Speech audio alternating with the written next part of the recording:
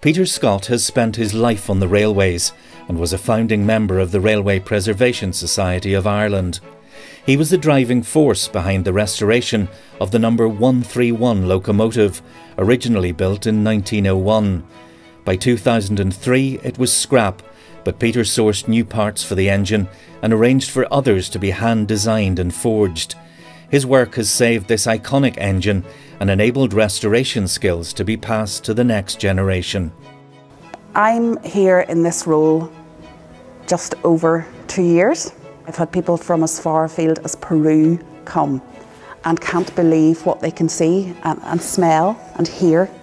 It's just the most evocative place to come and visit. What we like to call ourselves, I think, is a working museum. We preserve and restore railway locomotives and rolling stock, but we also operate them. You're looking at locomotive number 131, which is for the technically minded, it's a 440 express passenger steam locomotive that was built in 1901. It was a major project starting in 2013, I think it was. Came out of traffic in the 1960s and was really a very sorry sight at the time that we acquired it. We had no drawings apart from one original general arrangement drawing. There were a lot of bits and pieces were missing, and it was a heavier or more thorough overhaul, more basic overhaul than we had ever tackled before.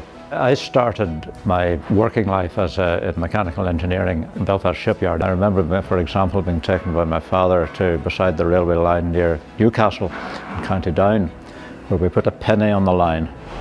And I was a little boy, about 4 or 5 at the time, and to hear the train starting out of Newcastle and getting faster and faster and louder and then rushing past, you know, for a wee kid of that age, it was tremendously inspiring. Peter has taught me so much, and Peter continues to teach me. He's here an awful lot. He would be here 4 or 5 days a week. There's nothing that Peter doesn't know about the engineering of these beasts.